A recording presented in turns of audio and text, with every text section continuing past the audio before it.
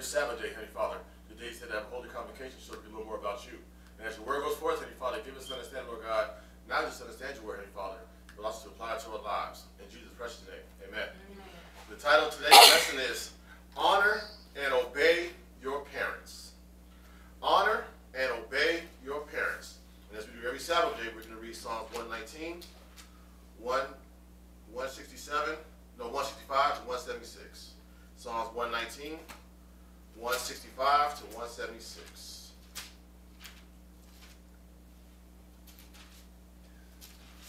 It says, Great peace have they which love thy law, and nothing shall offend them. Lord, I have hope for thy salvation and done thy commandments. My soul hath kept thy testimonies, and I love them exceedingly. I have kept thy precepts and thy testimony, for all my ways are before thee. Let my cry come near before thee, O Lord. Give me understanding according to thy word. Let my supplication come before thee. Deliver me according to thy word. My lips shall utter praise when thou hast taught me thy statutes. My tongue shall speak of thy word, for all thy commandments are righteousness. Let thy hand help me, for I have chosen thy precepts. I have longed for thy salvation, O Lord, and the law is my delight. Let my soul live, and it shall praise thee, and let thy judgments help me.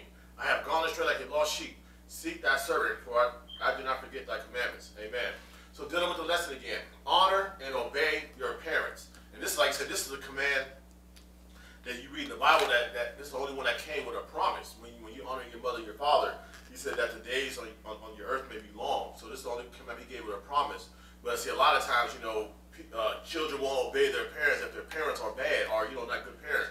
But you don't see any stipulation in the Bible where it says, honor and obey your parents unless they're good. You know what I'm saying? It tells you to honor and obey them regardless, because like I say, those are the vessels that God uses to bring us through. Like I said, as long as you continue to be obedient, keep the commandments of God, even if your parents aren't really in tune and giving sound advice, you still honor them. Now, of course, you don't have to obey them if they're telling you to do something that's contrary to the word of God, but you're still supposed to honor your parents. So let's go now to Deuteronomy chapter 5.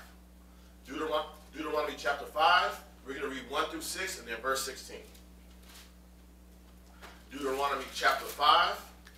We're going to read 1 through 6 and then verse 16. When you get there, go ahead.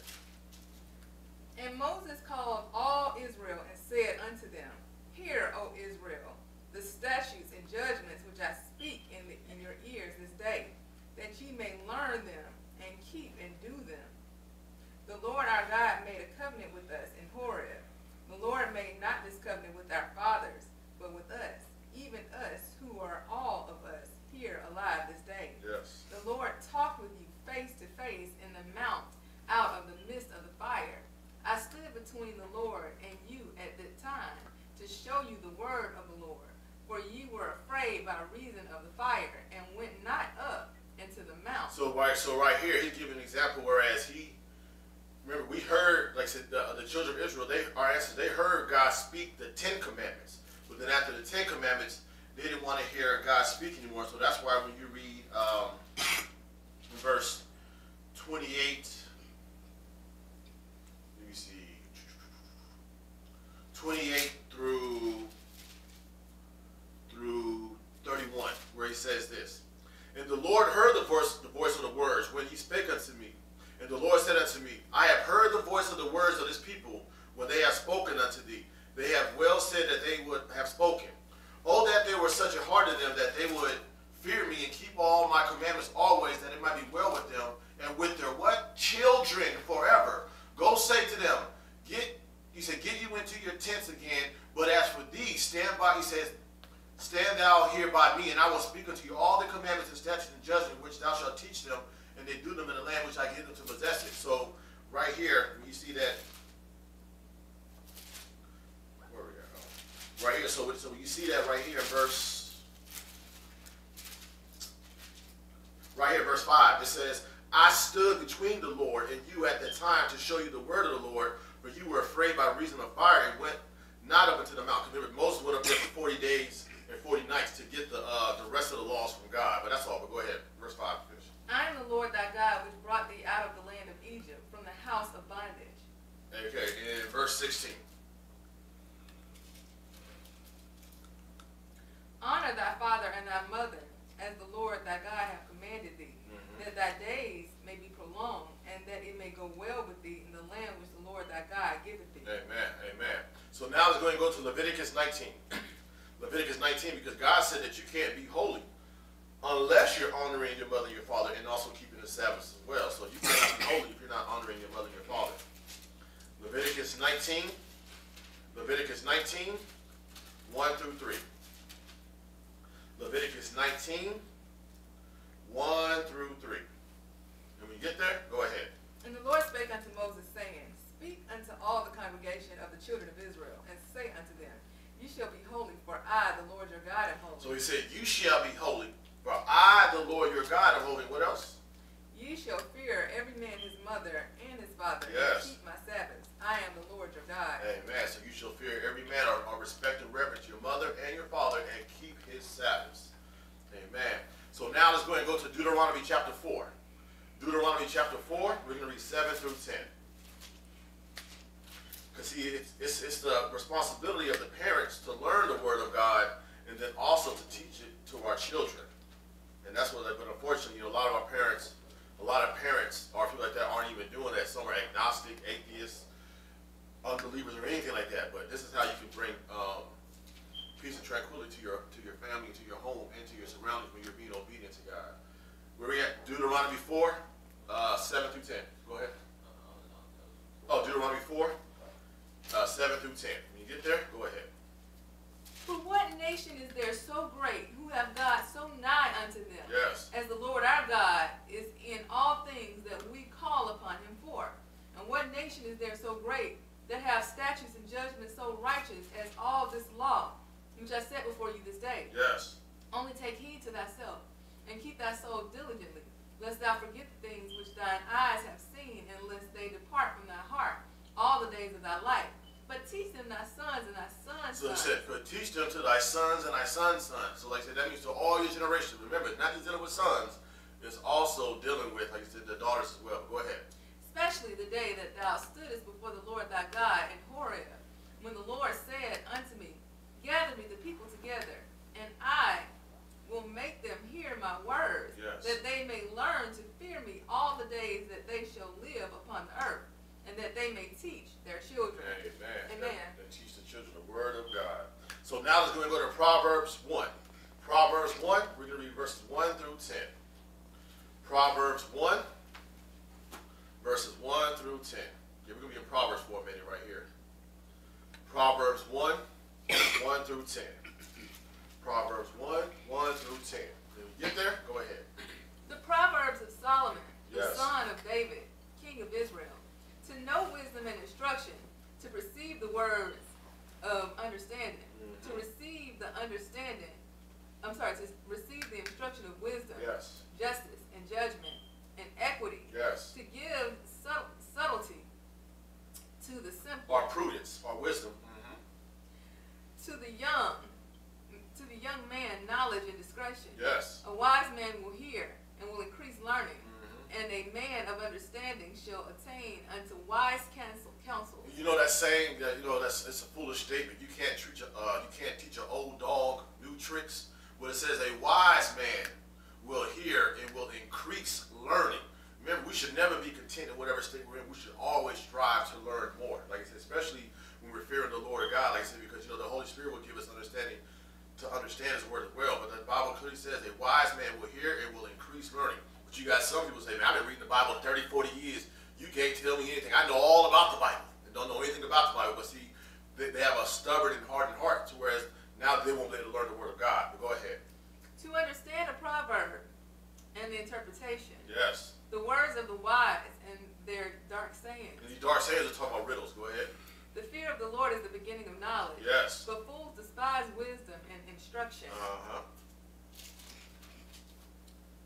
My son, hear the instruction of thy father, and forsake not the law of thy mother. Remember, so it says, my son, hear the instruction of thy father, and forsake not the law of thy mother. Remember, this father and mother are keeping the commandments of God, and they're teaching the children the commandments of God. These aren't just wicked parents. Go ahead.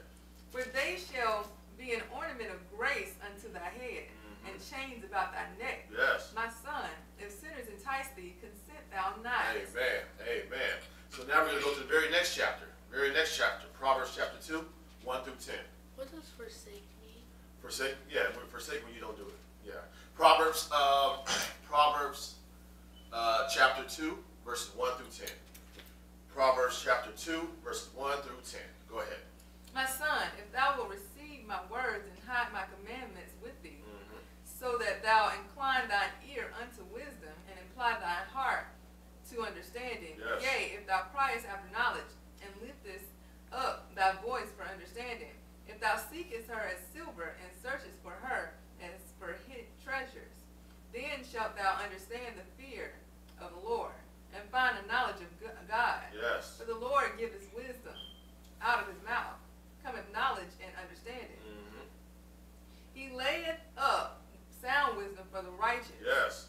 He is a buckler to them that walk uprightly. When you walk uprightly, that means you walk in the commandments of the Lord.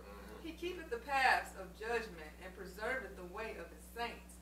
Then shalt thou understand the righteousness and judgment and equity, yea, every good path. Then when wisdom entereth into thine heart, and knowledge is pleasant unto thy soul. Amen. Amen. But look what he says right here in verse 8-7. He layeth up sound wisdom for the righteous, and he is a buckler or a shield to them that walk uprightly. Let me see. It's this, what is that? Psalms. I think it's Psalms 119 and 68. Let me see.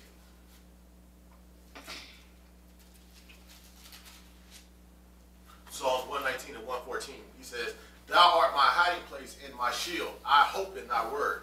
Remember, Jesus is our buckler and our shield. He's our protection. That's why we have to hope in his word.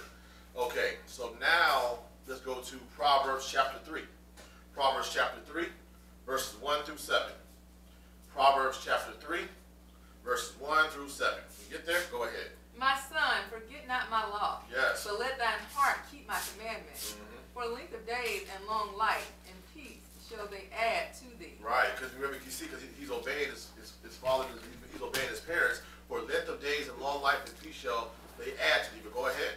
Let not mercy and truth forsake thee. Yes. Bind them about thy neck. Write them upon the table of thine heart. So shalt thou find favor and good understanding in the sight of God and man. In the sight of God and man. Go ahead.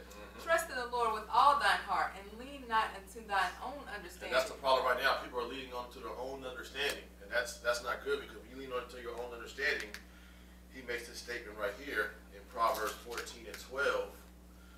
There is a way which seems right unto man, but the end thereof are the ways of death. Go ahead.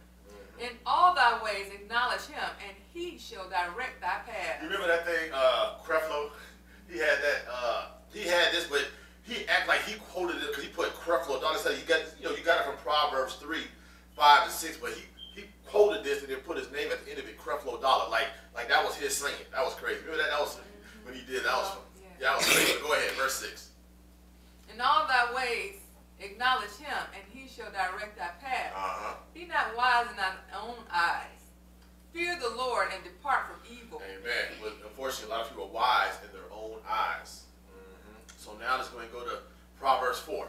Proverbs 4, 1 through 4. Proverbs 4, 1 through 4. And when you get there, go ahead. Hear, ye children, the instruction of a father, and attend to know understanding. Yes. For I give you good doctrine. Forsake ye not my law. Hold on real quick. Look, this 1 Timothy chapter 4. Paul makes this statement to Timothy as well. Let me see.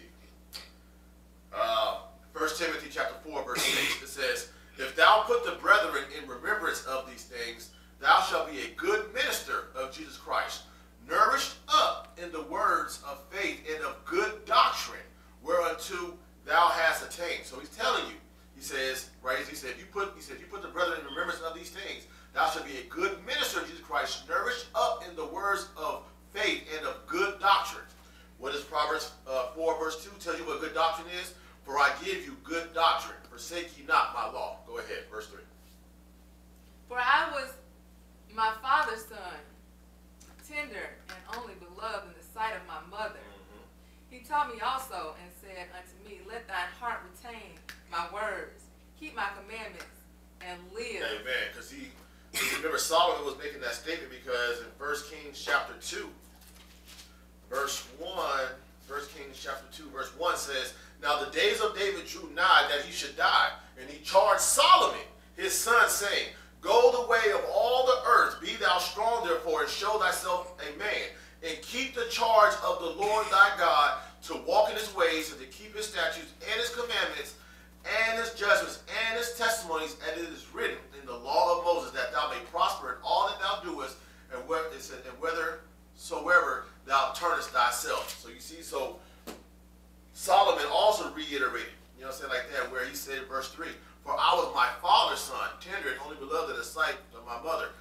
Verse 4, he said, David, he taught me also and said unto me, Let thy heart retain my words and keep my commandments and live. So we see that David, when he was about to die, he was telling Solomon to keep the laws of God. So now let's go and go to Proverbs 7. Proverbs 7, verses 1 through 3. Proverbs 7, verses 1 through 3.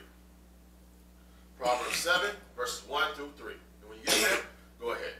My son, keep my words and lay up my commandments with thee. Yes. Keep my commandments and live. Yes. And my laws as the apple of thine eye. Uh-huh. Bind them upon thy fingers. Write them upon the tables of thine heart. Amen. Amen. So now we're going to go to Ephesians. Ephesians chapter 6. Ephesians chapter 6, verses 1 through 4. Ephesians chapter 6, verses 1 through 4. Like right now, you see a lot of our, especially of our people, like say like in Chicago, and a lot of these inner city places where they're just, getting killed. Like a lot of them aren't obeying their mother and their father. Because one, like a lot of times, the father's out the house, the mother's working about 2 or 3 jobs. Mom probably tell them, look, you need to be in the house while I'm at work. Don't be having no folks, these unruly kids come in the house. They outside, gang banging, selling drugs and all that. And now they're getting killed in the street. Not living a long life because what? They're not honoring their mother and their father. You know what I'm saying? Like that. But see, that's what I said. That's really prevalent in our community as well. Okay, now let's go. Okay, Ephesians chapter 6. Ephesians chapter 6, verses 1 through 4. Ephesians chapter 6, verses 1 through 4. When you get there, go ahead. Children, obey your parents in the Lord, for this is right. Honor thy father and mother, which is the first commandment with promise. What's the first commandment? What? With promise. Uh-huh. That it may be well with thee, and thou mayest live long on the earth. Uh-huh. And ye fathers, provoke not your children to wrath, but bring them up in the nurture and admonition of the Lord. Amen. Right. So like I said, so you got to also make sure, as far as parents, we don't want to provoke our children to wrath as well, to cause them to act out and be, say, want to lash out at us. Like, we got to also treat them with respect and reverence as well. Well, with respect, rather, like I said. But he just tell you, verse 1, Children, obey your parents in the Lord, for this is right. Honor thy father and thy mother, which is the first commandment with promise. So now, let's go and go to Colossians chapter 3. Colossians chapter 3, 18 through 21. Colossians chapter 3, 18 through 21. Colossians chapter 3, 18 through 21. When you get there, go ahead. Wives, submit yourselves unto your own husbands. Yes. As it is fit in the Lord. Mm-hmm. Husbands, love your wives and be not bitter against them. So when your children are seeing an excellent household, as far as your mother, the mother and father joined as one in harmony and being obedient to the Lord, that also, will impel the children to also to strive to have a marriage just like that as well, to where that the wife, that the wife submits to the husband, and that the husband also, because he says, and also in Ephesians chapter 5, that we're supposed to love our wives like Christ loved the church. So when you're doing these things, and your parent, your kids see an example of that, then that'll also flow with them. So when they can get married, they can also treat their wife with respect and their children with respect as well. Go ahead, verse 2. Verse 20. Go ahead. Children, obey your parents in all things. Yes. For this is well pleasing unto the Lord. Yes. Fathers, provoke not your children to anger, lest they be discouraged. Right, lest they be discouraged. You should be belittling your children, talking down on your children. None of those things like that, because when you start doing that, now they get, like you said, now all of a sudden they're in a state to where, like, wow, I want to listen to my parents, because they always, provoking me to anger. It's always speaking down on me. We're supposed to encourage our children. So now, let's go and go to Matthew 15. Matthew 15, we're going to be verses 1 through 6. Matthew 15, verses 1 through 6. Matthew 15, verses 1 through 6.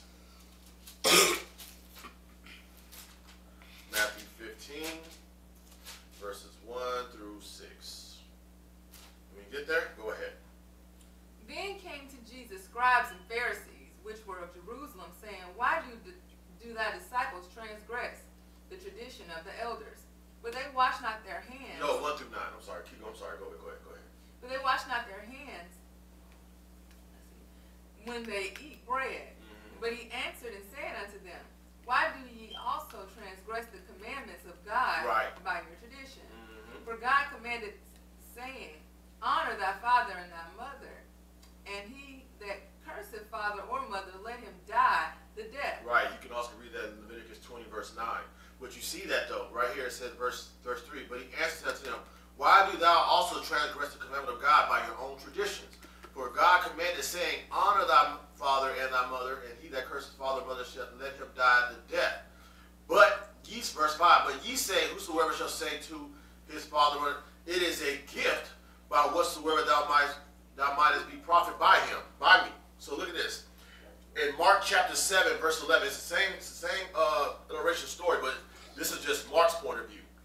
Mark chapter 7, verse 11, he calls it Corban. Right here it says, but ye say, if a man shall say to his father or mother, it is Corban, or a gift, that's to say a gift, or by whatsoever thou mightest profit by me, he shall be free. So look at this right here. This was a practice of Corban, literally meaning offering. Anyone who made a Corban vow was required to dedicate money to God's temple. And for some, that was money that otherwise would have gone to support their parents. Corban had become a religiously acceptable and convenient way to neglect parents, circumventing the adult's child's responsibility to them. Although the action giving money to God seemed worthy and no doubt conferred prestige on the giver, many people who took the Corban vow were disregarding God's commandments to care for their parents who were in need. These religious leaders were ignorant to God's clear command to honor their mother and father. See, so they made their own law talking about it is Corban, you know what I'm saying, like that. So like, it's Corban, you know what I'm saying? So they didn't want to have to tend, you know, like to their mother and their father. So we are now, okay, verse 5. Go ahead. But ye say, whosoever shall say to his father or his mother, it is a gift, by whatsoever thou mightest be profited by me, and honor not his father or his mother, he shall be free. Thus have ye made the commandment of God of none effect by your tradition. Yes. Ye hypocrites, well did Esaias prophesy of you, saying, this people draweth nigh unto me with their mouth, and honoreth me with their lips, but their heart is far from me. But in vain they do worship me, teaching for doctrines the commandments of men. Amen. I wonder, like, say, I don't know how, you know what I'm saying, like, when you look at a nursing home, is that almost like a Corban thing, where you like, I put them in, don't have to deal with them, let someone else care? I don't know. I don't want to. Let's go. Deuteronomy 21. Deuteronomy 21, we're going to read 18 through 21. See, now this, like I said, so a lot of times when a child was rebellious or obedient, this is what happened. When you're talking about the nursing home thing, what I think is, like, if you're doing it just to get rid of them or just like inherit their money for yourself, then that would be considered like vain. But if you're doing it because like you're like in a tough situation, I understand that. Yeah, exactly. And like you're trying to help them, but you can't physically help them. But you come to check up on them every once in a while. Yeah, no, honestly, that's why like I don't really want to, because what they were doing with Corban law back then was totally, I think, different than what it's today. Yeah, so that's why I didn't really want to, too much go into it. But yeah, good point though. Deuteronomy 21, 18 through 21. Deuteronomy 21, 18 through 21. Can we get there? Go ahead. If a man have a stubborn and rebellious son, which will not obey the voice of his father or the voice of his mother, and that when they have chastened him, that means they whooped him. Go ahead. Better rise for the shut up. Go ahead. Will not hearken unto them, then shall his father and his mother lay hold on him, and bring him out unto the elders of his city, and unto the gate of his place. And they shall say unto the elders of his city, this our son is stubborn and rebellious. He will not obey our voice. He is a glutton and a drunkard. And all the men of his city shall stone him with stones, that he die. So shalt thou put evil away from among you, and all Israel shall hear and fear. Now suppose that was going on right now. You know what I'm saying? There'll be a whole lot of folks be like, man, hey, what'd you say, Mom? What'd you say that? Okay, I'll do it. You know what I'm saying? Yeah. Schools, yeah, all of that. You know what I'm saying? But right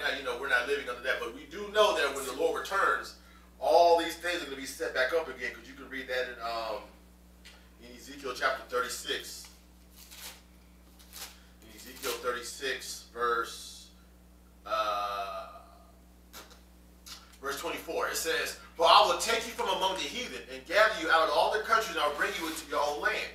Then I will sprinkle clean water upon you, and you shall be clean from all your filthiness, and from all your idols will I cleanse you. A new heart I will also give you, and a new spirit I will put within you.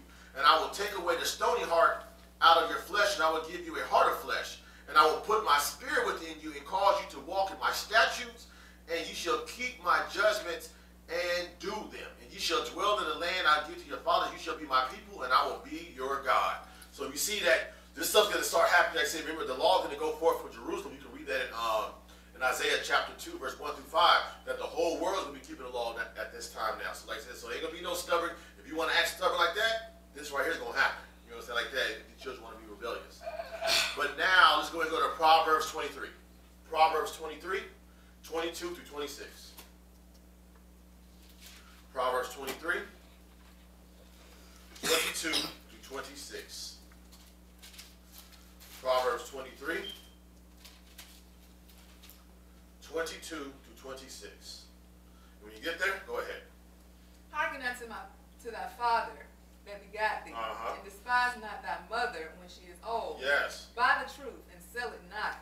Also wisdom and instruction and understanding. Yes. The father of the righteous shall greatly rejoice, and he that begetteth a wise child shall have joy of them. Yes. Thy father and thy mother shall be glad, and she that bare thee shall rejoice. Yes. My son, give me thine heart, and let thine eyes observe my ways. He said, let your eyes observe my ways. Why is that? Because the mother and father are teaching the children the commandments of the Lord. They're not telling the children to go out and sell drugs and be heathens in the street and gangbang, and they ain't do none of that, because you got some parents that don't do that. They're raising up their children who are Bloods or Crips.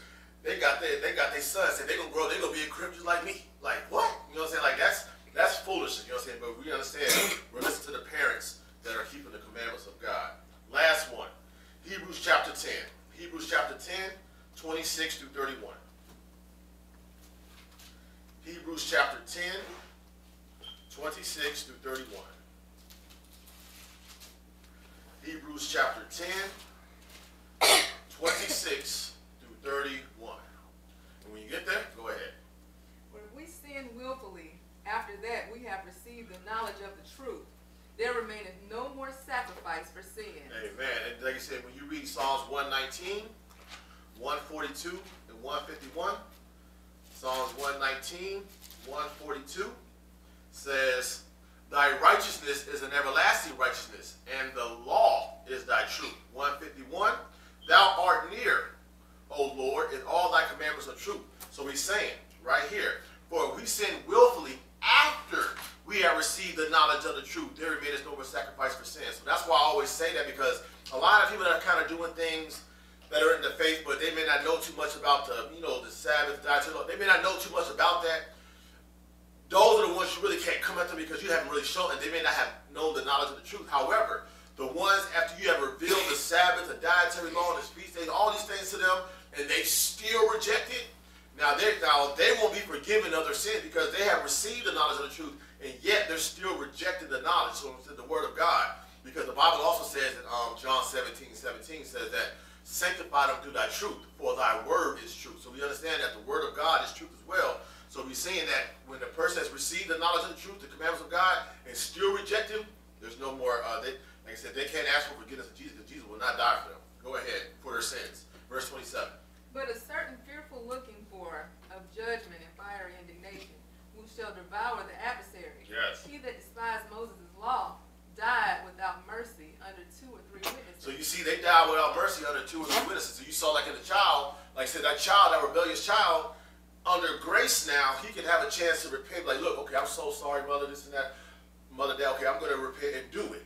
Under the old covenant, under Moses' law, they got stoned. You see, they got stoned to death, so they didn't have time. So they went under the grace period to where they were able to repent. But not just a child, but anyone else, you know what I'm saying, doing sins, adultery, fornication, breaking Sabbath. God give us a chance to where we can repent and turn from our wicked ways and follow him. However, under the old covenant, they got stoned to death right then and there. Go ahead. Oh, what time does it end up? I'll go after. Go ahead. So you got stoned, right? Yeah. Like you were like you were a kid, you disobeyed your you got stoned. Can you still have a chance to make it in the kingdom or not? Nah, they got no. Because that child, obviously, if it got that far where they had to get stoned, that child was Bible talks about rebellion. Rebellion is like witchcraft. You read 1 Samuel 15 and 22 and 23. 1 Samuel 15.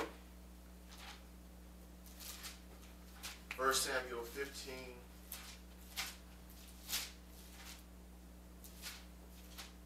22 and 23 says, and he said, and Samuel said, "Have the Lord had great delight in burnt offerings and sacrifice, as in obeying the voice of the Lord? Behold, to obey is better than sacrifice, and to hearken than a fat of rams. For rebellion is as the sin of witchcraft, and stubbornness is an iniquity and idolatry, because thou hast rejected the word of the Lord, thou hast rejected thee from being king." So you see that when you're being rebellious, that's like a form of witchcraft. And God's like, because if that child, they had to go to the elders of the city, they weren't listening to the parents at all. And then they went there, and he was still, obviously, he didn't want to turn from, so they got stoned right then and there. You know what I'm saying? He got stoned, yeah. But that child, but remember, the parent went, you know what I'm saying, went through desperate measures to try to make sure that they were obeying them first. And then when they do it, they brought him to the elders of the city, and then the child still wanted to rebel. Go ahead. So say you're like 8 or 9, and you're like a rebellious child. Well, remember that at this, he said rebellion. Remember, God doesn't hold you accountable of sin until the age of 20. Remember, that's why in Deuteronomy chapter 1 verse 39, Deuteronomy 1 and 39 says, "Moreover, your little ones are children from the age of 0 to 19. Because remember, at the age of 20, that's why you can read in Numbers 14, Joshua and Caleb were the only ones, you know, that were 20 and over that were able to go into the promised land. Everyone else that was 20 and over, they all died. But look at this, Deuteronomy 1:39. "Moreover, your little ones, which ye said should be a prey, and your children, which in the day had no knowledge between good and evil, they shall go in thither. But unto them will I give it; they shall possess it." All the ones that were 20 and over, they all died. But see, he holds you accountable at the age of 20. That's why I was saying, maybe you want to get baptized like at 30. I was like, nah, I won't baptize anyone at least until they're 20 years old or older, because now they have the full understanding of right and wrong. Exactly. And also, so it's the parents, and then if they don't listen to the parents, then they take them to the city. That's where God said it takes a village. Well, no, God never said that. That's an African proverb. No, God never said that. No, that's an African proverb. It takes a village to raise a child. No, that's an African proverb. He would just bring it to the elders of the city. You know, so that's all the way. Because remember, you got to have 2 or 3 witnesses to establish a judgment or to make it a fact. And those were the witnesses, like I said, to bring it to the elders of the city. Okay, where we at? He's 20. Oh yeah, see 12 is. Yeah, but you got to remember though that those Edomites are the ones that said, yeah, that right there is in the Babylonian Talmud, and that's why they celebrate the bar mitzvah. A bar mitzvah is the age of 12. Yeah, that's not true. It's 20. Yeah, the Bible says 20. The Edomites say 12. So who we gonna trust, God or the Edomites? There you go. Amen. Okay. Amen. So Hebrews. Okay, thank you. Hebrews 10 verse 28. Hold on. Oh, Catholics say the same thing? Okay. Gotcha. Yeah, but the Bible clearly says 20. Yeah. Okay. All right, go ahead. Where are we? 28. Go ahead. Hebrews 10 and 28. Go ahead. "He that despised Moses' law died without mercy under 2 or 3 witnesses. Yes. If how much sore punishment suppose ye shall he be thought worthy, who have trodden under foot the Son of God, and have counted the blood of the covenant, wherewith he was sanctified, an unholy thing, and have done despite unto the Spirit of grace." Right. So remember now, Jesus brought grace now. So now we're under grace, meaning that the sins that we're supposed to die for, that we committed, he took those sins. But that doesn't necessarily say, okay, well, since Jesus died for my sins, I can just go ahead and continue in sin. And no, that's not what he's saying. That under Moses' law, we died. You know what I'm saying? Without mercy under 2 or 3 witnesses. Now that we're under grace, we have a chance to repent and turn from our wicked ways. But look what's going to happen, though. It's like I said, it's even more harsh now, because we're going to see. Watch this. Go ahead. Verse 30. "For we know him that have said, Vengeance belongeth unto me, I will recompense, saith the Lord. And again, the Lord shall judge his people. Right. It is a fearful thing to fall into the hands of the living God." And that's another thing. God says, he says, I will recompense, say the Lord, and again the Lord shall judge his people. God also didn't want our people judging people as well, because our people were wicked, and this is what they were doing as far as dealing with the judgment. In Exodus chapter 23, Exodus 23 verse 1 says, Thou shalt not raise a false report, put not thine hand with the wicked to be an unrighteous witness. Thou shalt not follow a multitude to do evil, neither thou shalt speak in a cause or decline after many to rest judgment. So you had people, like I said, you had a lot of these so-called our leaders of Israel. They were also unrighteous witnesses. And you got, here's an example of it real quick, and I'm about to end it. John chapter 8, here's an example of an unrighteous witness with Mary Magdalene. John chapter 8, this is why God took it right here. John chapter 8, it says, right here, verse 3. John 8, verse 3, it says, And the scribes and Pharisees brought unto him a woman taken in adultery. And when they had set her aside in the midst, they said unto him, Master, this woman was taken in adultery in the very act. Now Moses in the law commanded us that thou shalt be stoned, but what sayest thou? He said, this they said, tempting Jesus, that they might have to accuse him. But Jesus stooped down with his finger and wrote on the ground as though he heard them not. Now, a lot, like we don't know what Jesus wrote in the ground. We don't. But I understand that Jesus was a law keeper, and he gave the law to Moses. I don't know, but I believe he wrote Deuteronomy 22 and 22 in the ground, where it says this. Deuteronomy 22 and 22 says, If a man be found lying with a woman married to a husband, then he said, then they shall both, not one, both of them die, and both the man that lay with the woman and the woman, so that thou shalt put away evil from Israel. But yet you caught him in the very act. You bring Mary Magdalene, but you didn't bring the man, though. You know what I'm saying? Like that. That's a false witness. You know what I'm saying? Like that. So that's why I just wanted to show that. You know what I'm saying? Just show that. That's why Jesus, he's judging our people now.